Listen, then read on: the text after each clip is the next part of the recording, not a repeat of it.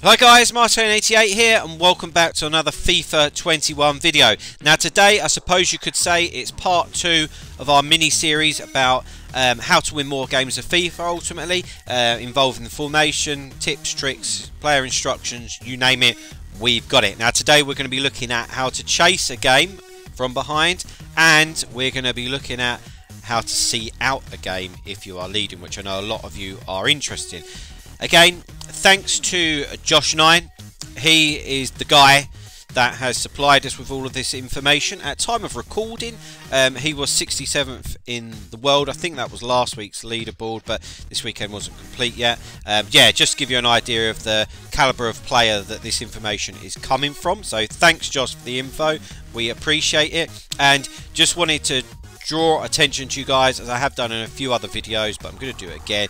Go and follow Josh on Twitter, drop him a follow or a sub on Twitch, and just to draw your attention to his coaching that he's now doing. It's normally £12 an hour, but if you are subscribed to myself, you're going to get a cheeky little 25% off, which is very good, and I know some of you have taken that offer up, so yeah, well done for getting involved. Right, okay, let's get into it. So on screen right now you can see the 4-3-1-2 tactics that we showed you in the last video. Now that is going to get you into the game. That's going to get you into the 70th, 80th minute, whatever. But then what? What do we do then?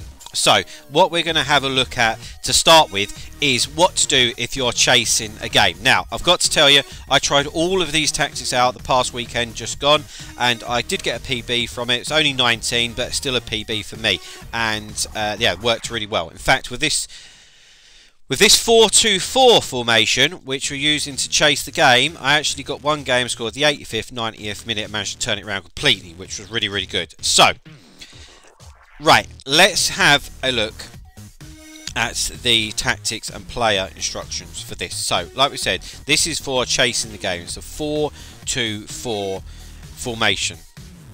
And some of the tactics won't be a surprise to you. But, I mean, it isn't a massive surprise, but it's the first time I'd implemented it. So, like, what does that tell you? So, right, first of all, we are on constant pressure, which, of course, Josh said this just doesn't allow the opponent to hold the ball and to annoy you. They've got to come out, they've got to play, and a lot of them just lose their ball.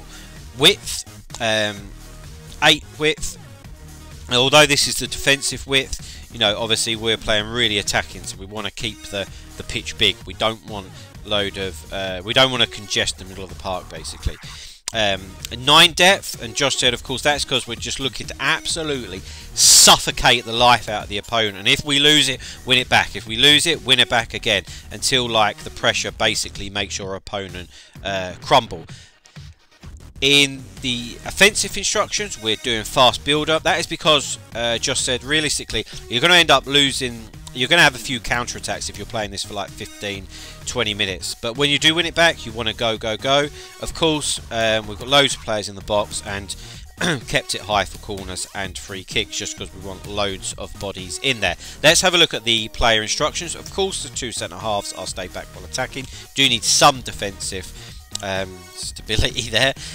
Right, full-backs are stay back while attacking and overlap, which I thought this was a bit strange, but that does the fullbacks then do get involved a little bit without just completely bombing forward, which is quite nice. The 2 centre mids are on get forward, so they're just being told to go, go, go.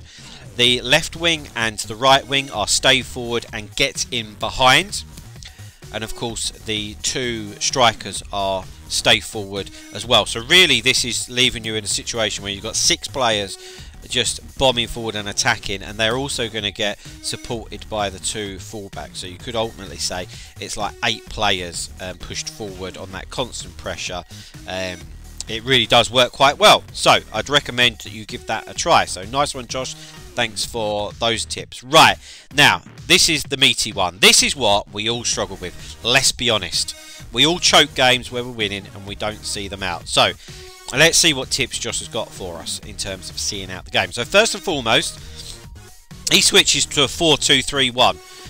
which surprised me a little bit, but at the end of the day, Josh is the one that's getting 67th in the world, not me.